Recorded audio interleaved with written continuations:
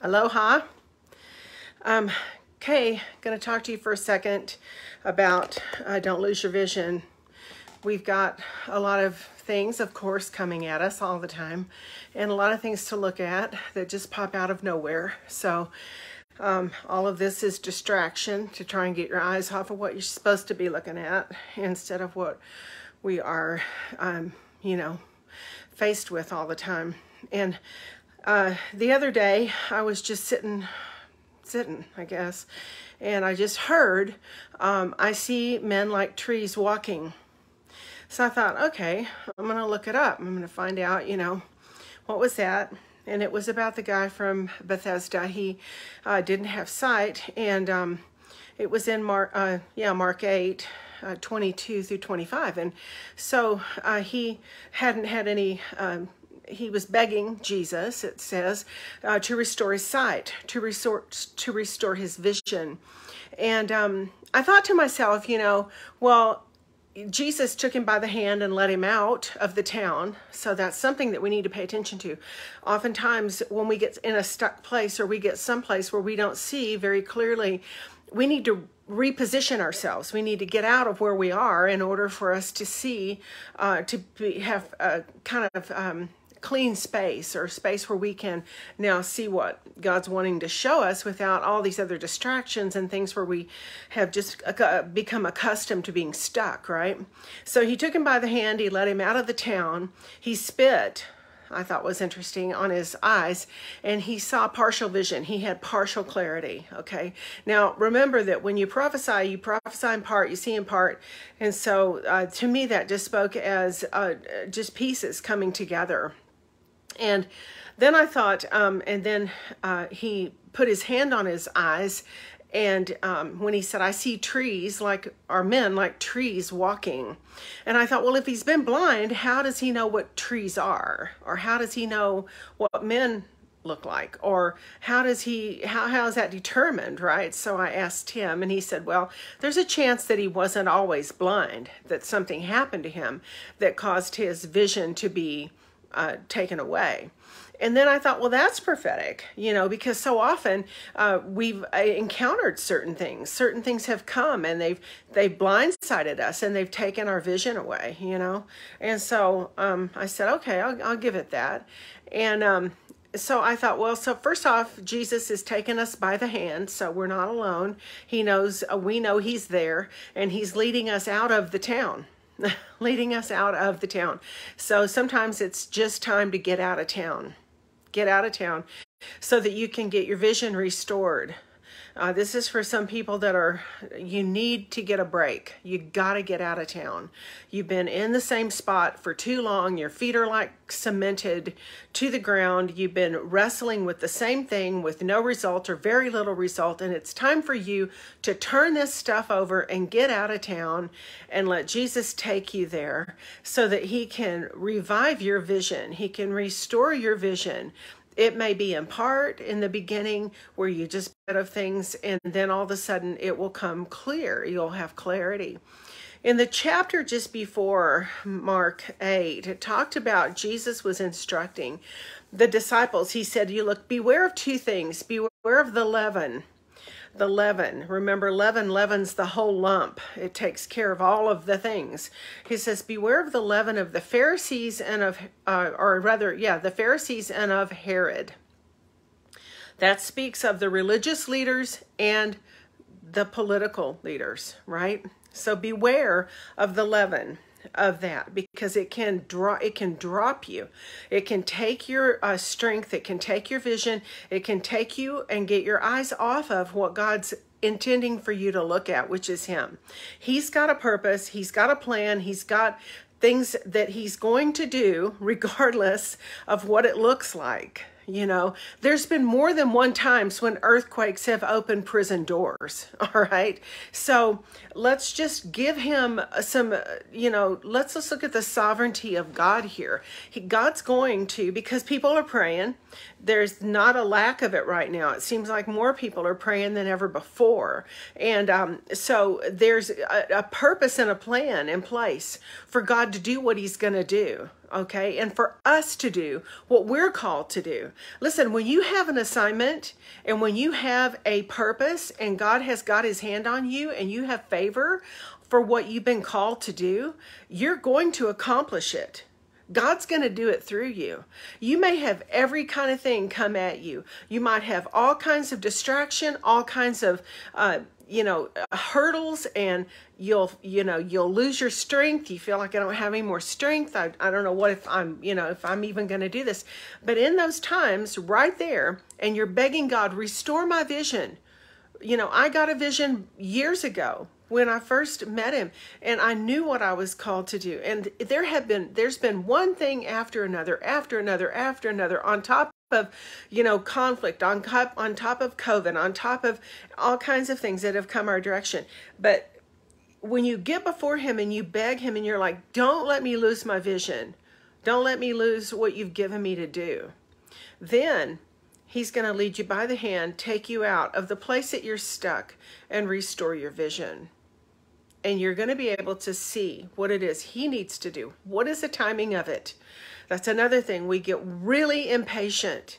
We don't like waiting, and we don't like hurdles, and we don't like obstacles, and we don't like warfare, and we don't like things coming against us, and we don't like lack of money, and we don't like all these things. We don't like it. Well, I don't like it either.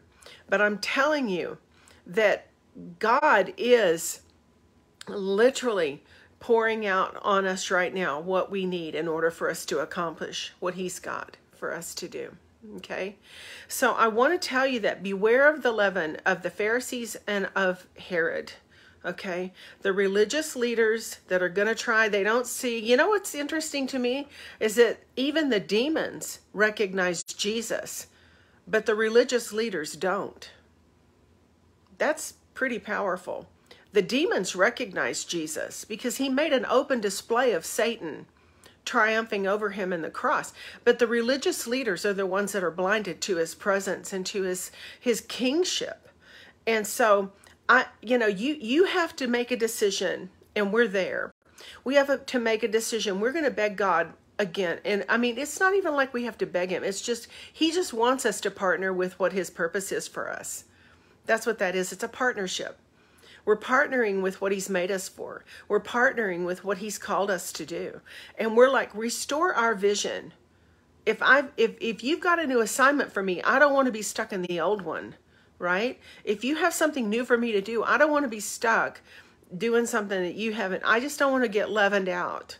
I don't want to be leavened by my thoughts or by a political spirit or by a religious spirit or by whatever kind of thing. I just want to be able to do what you need me to do.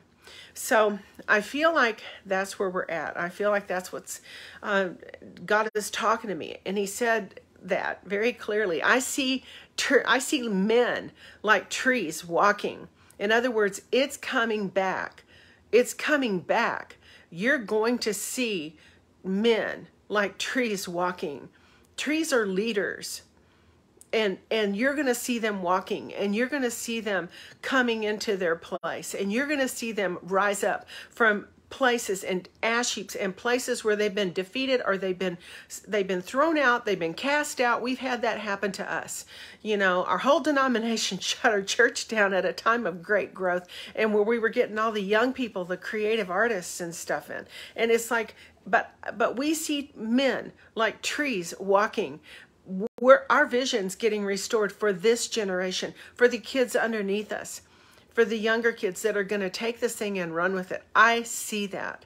I see men like trees walking, men, or trees like men walking. I just see it. I see it coming so clearly into place. And God is going to restore your vision. And then he told him this. He said this in Matthew 8. He said, don't go back to the town. Don't go back.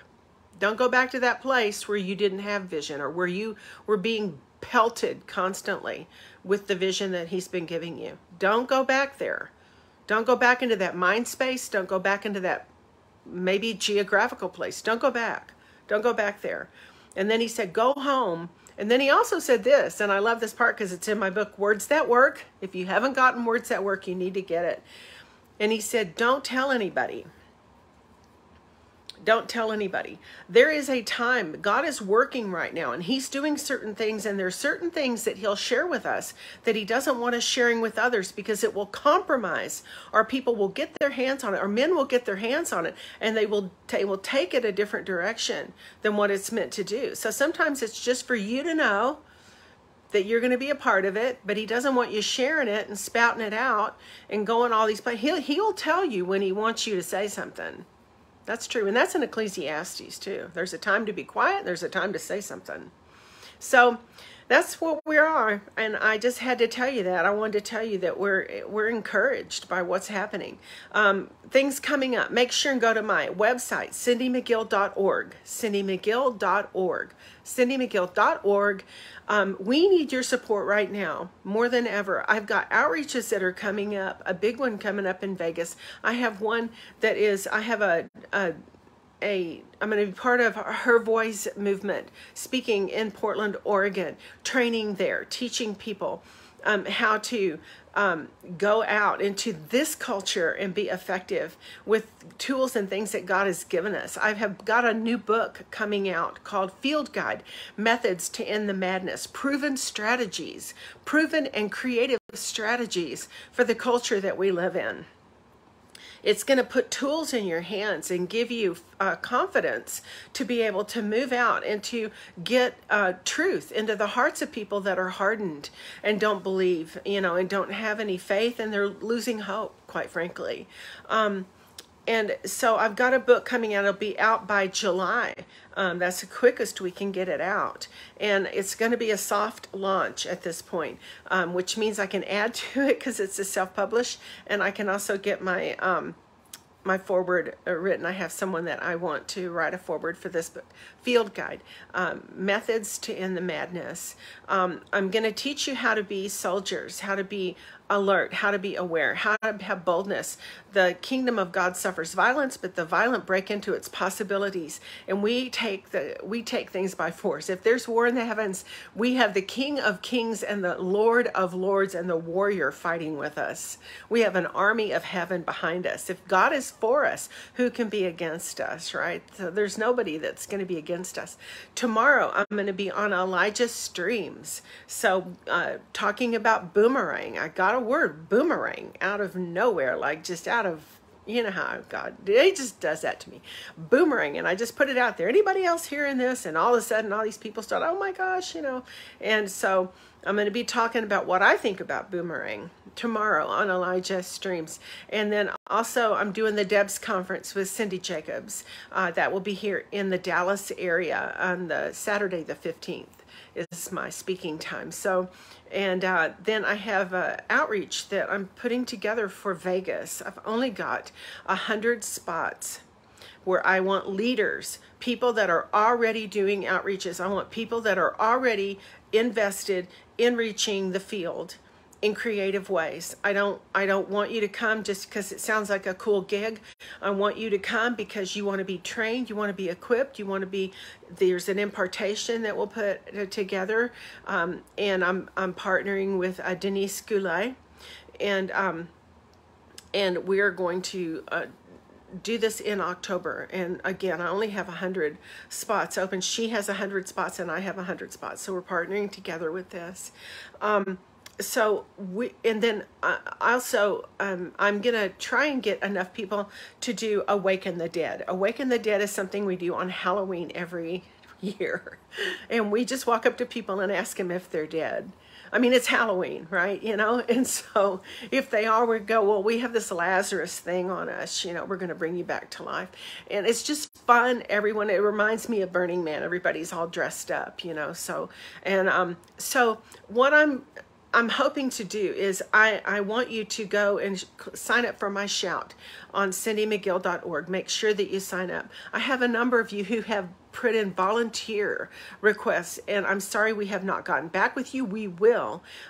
My assistant and good friend Abby, she is moving to from Texas to Florida, so we have that little glitch, but we're going to be getting a hold of you. She'll still be helping me just from a distance, and And so we're gathering people together who can build a solid team of, we can get everything done, we can run it organizationally, and be able to have better a grasp of what's going on. So I just wanted to give you that little bit, because I'm telling you, there's no way I'm going to stop now, man. I've come way too far. I've seen too much. I've watched God do so many incredible things. I'm not stopping. It's just not going to happen.